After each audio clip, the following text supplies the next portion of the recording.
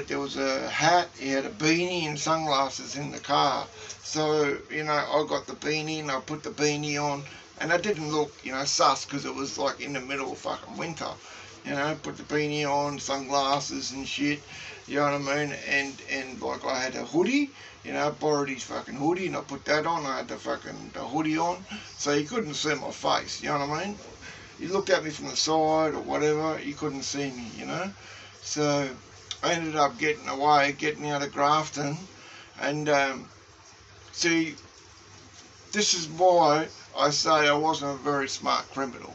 I wasn't a very smart criminal, you know what I mean? Yes, I got away with a lot of stuff, but I got caught with, you know, for a lot of stuff. But instead of me going like far away from Grafton, you know what I mean?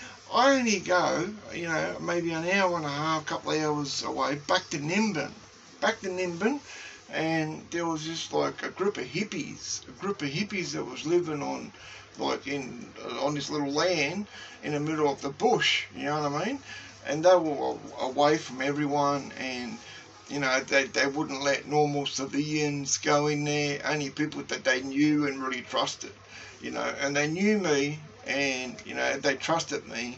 And one of the dudes that were in that group, you know, I've already done like prison